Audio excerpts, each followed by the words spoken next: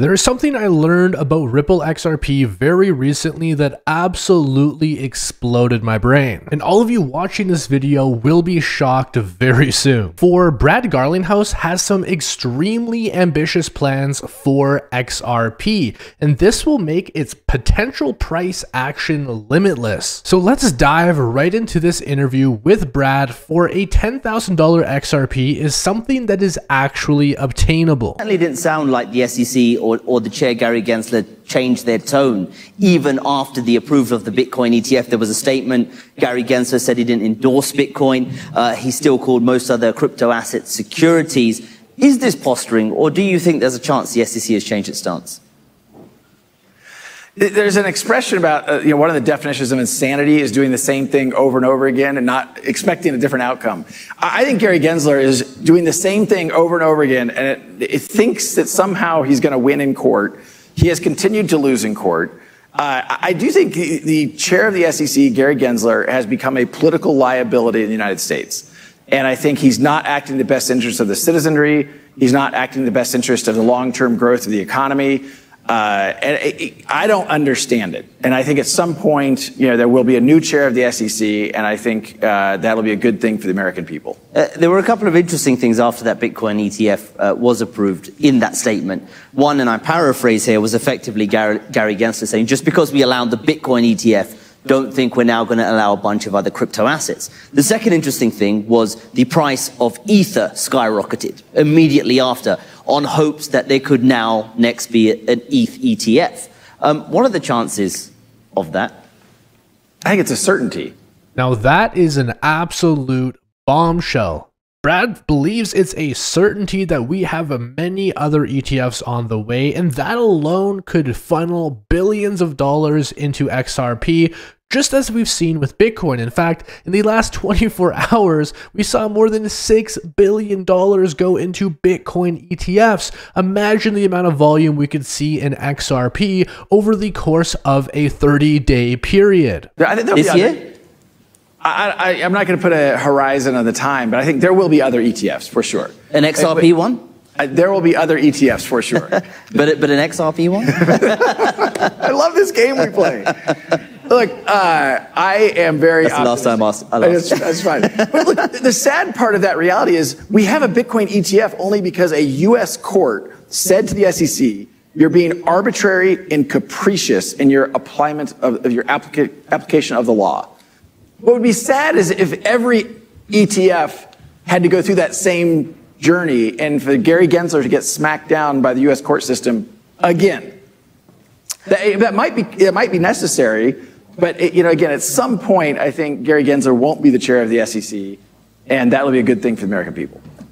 There's what the SEC does, and then there's what is going on in Washington amongst lawmakers, and those are linked but also separate. Now, the US hasn't passed any kind of comprehensive regulation around crypto assets at this point, unlike you see in the European Union with MiCA and some of the other jurisdictions you mentioned earlier as well, Dubai.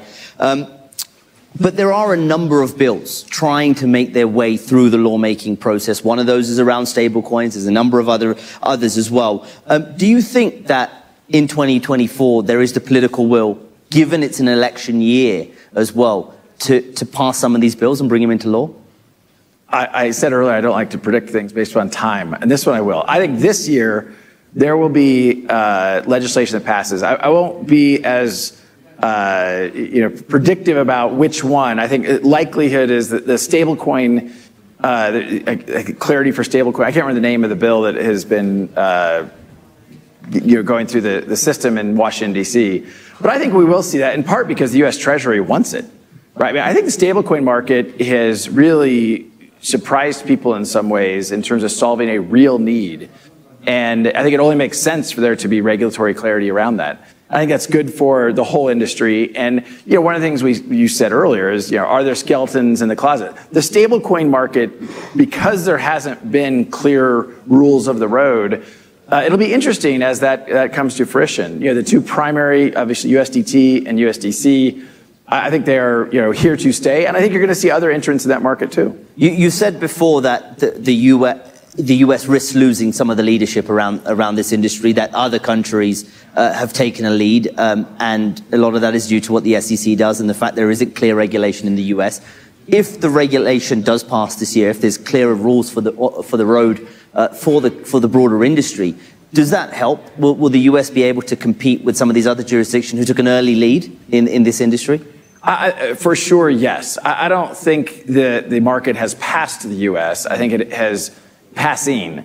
And you are seeing, I mean, look, we have publicly shared over 70% of Ripple's hiring last year was non-US, despite the fact that there's still a majority of our employees in the United States.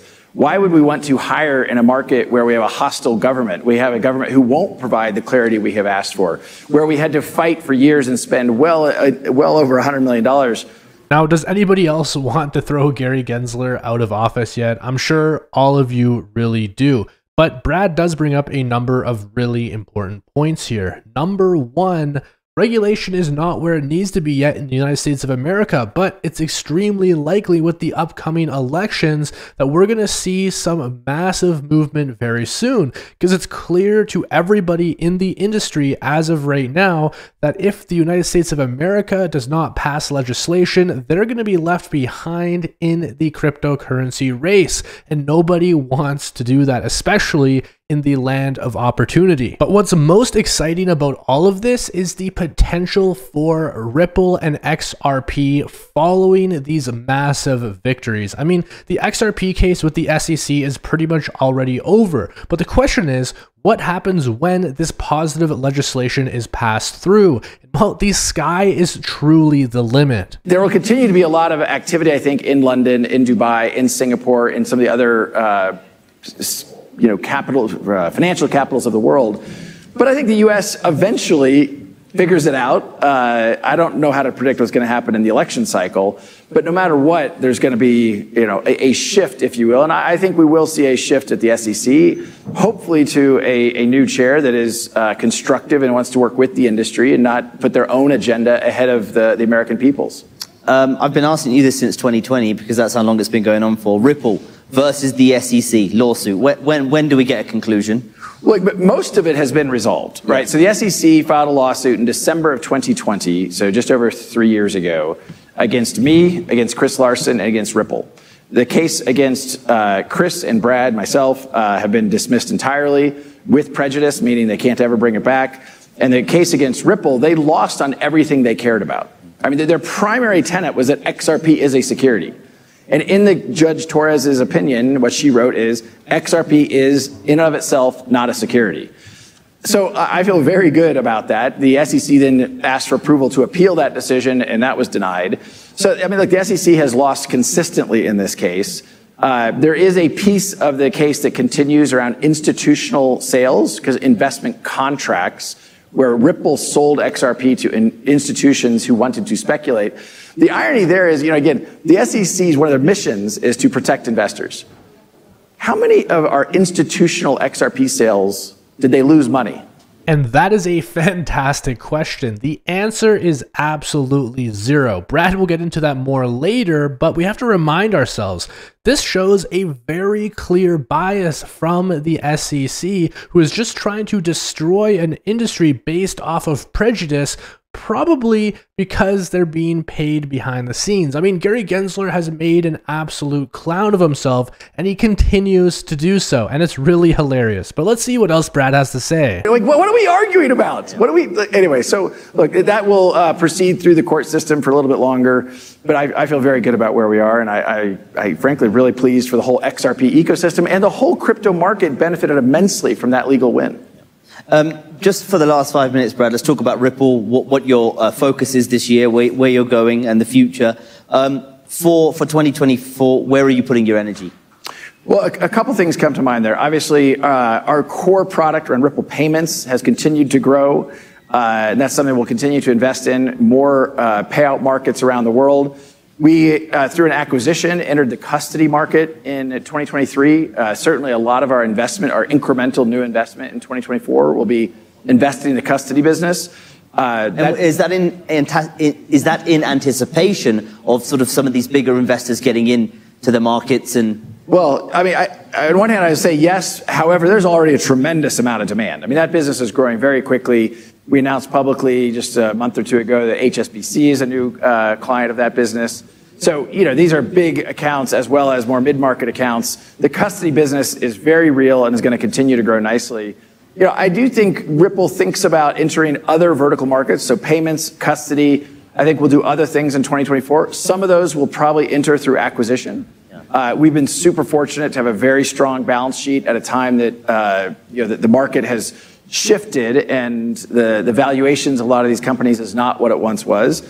That's been an opportunity for us, and so we're going to continue to play offense. And what are the areas that interest you then? I was thinking about being your wardrobe consultant. No, I'm not going to announce the world, the key areas. But look, Ripple at its core is a blockchain infrastructure company serving enterprises. We started with payments and financial institutions. We've moved into custody, a lot of overlap with those same financial institutions. But we're going to expand with that same thematic of infrastructure, enterprise-based, that served us well. And what are your growth expectations this year? What revenue growth are you tracking this year? Will you be profitable this year? So, we have been cash flow positive the last couple of years. That has been a unique place in the market and allowed us to invest not only in the core of Ripple, but also in acquisitions. And even, recently you may have read, we did a tender offer to our shareholders. Yeah. We've now repurchased over $1 billion of stock from our shareholders. That's something that's important to us. Quite frankly, because it is not an immediate term priority to go public. In the United States, trying to go public with a very hostile regulator that has to approve your S1, that doesn't sound like a lot of fun to me. Coinbase obviously had their S1 approved, and now the SEC is suing them for doing things that was outlined in their S1. Now, as I mentioned, there's a hearing tomorrow in the U.S. about some of that. But I think it's indicative of why would we want to subject ourselves to an SEC that is openly hostile to this industry? So in terms of an IPO, an exit of some sort, is that sort of parked to the side at this point? Yeah, I mean, or are you looking elsewhere outside the US for a listing? I mean, yes to all of those. Okay. I don't think about an IPO as an exit. I think about an IPO as a step in the journey. Shareholder liquidity is important to me. We have investors that first invested in Ripple in 2012. So they've been in this deal for 11 and a half years. And so we want to provide that liquidity, which is one of the reasons why we've done these tender offers and now repurchased over $1 billion of stock.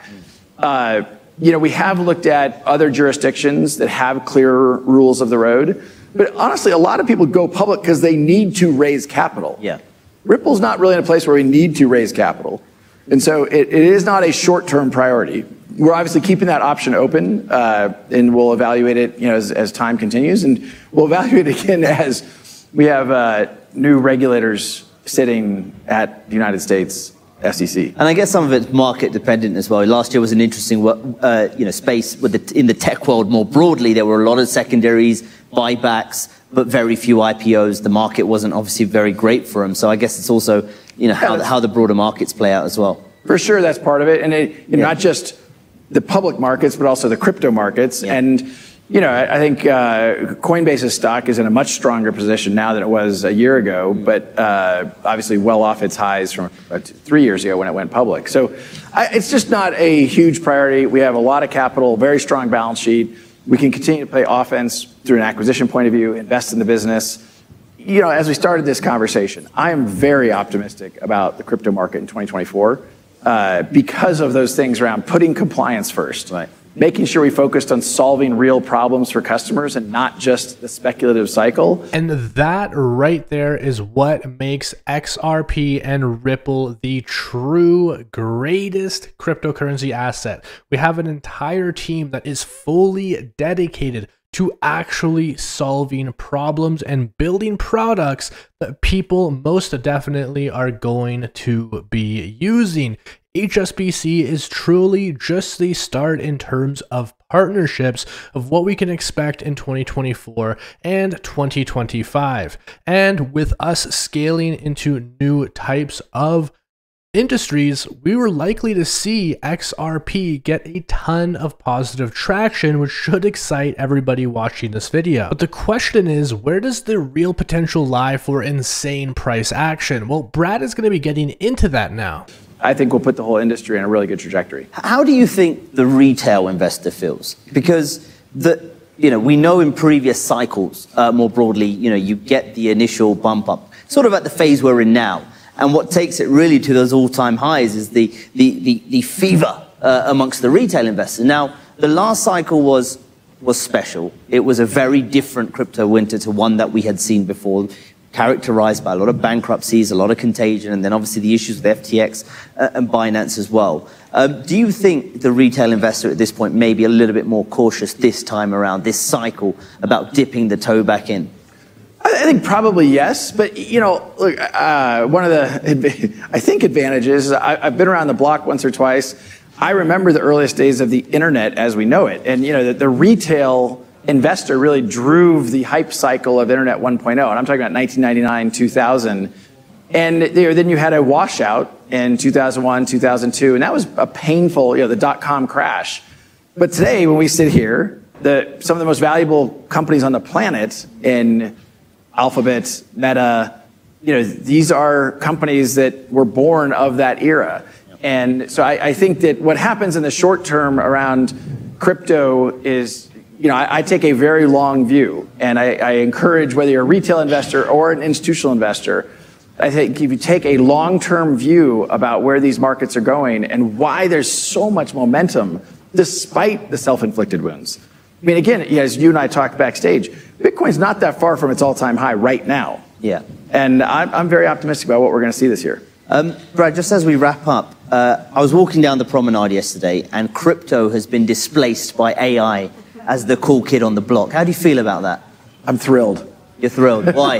Look, I think that it's good that crypto's boring now, right? I don't know if I go that far. Look, I think every new technology goes through a hype cycle. I think AI is also a technology here to stay, transformational in a lot of ways, but also not exactly clear what the business models are, how it's going to play out. And I think that's where crypto was a few years ago. And I think now we're further along. And I think that's a very positive thing for the crypto industry. I'm excited about what's going on in AI. I'm a voyeur, not a participant in that world, but it's going to be interesting. And that is exactly it. The crypto companies like Ripple of our generation that are building products that people on a global scale are going to end up using will become the Amazons, the Apples of the dot-com bubble. Those were created during a hype cycle, and only the true utility-based companies that solved real-world problems for consumers worldwide prevailed. And cryptocurrency and AI are going to be exactly the same. And I believe the next $1 trillion company in the crypto sphere is going to be Ripple. And as a result of that, XRP is going to have some absolutely insane face melting gains. Like, comment, subscribe if you agree. See you next time. Bye.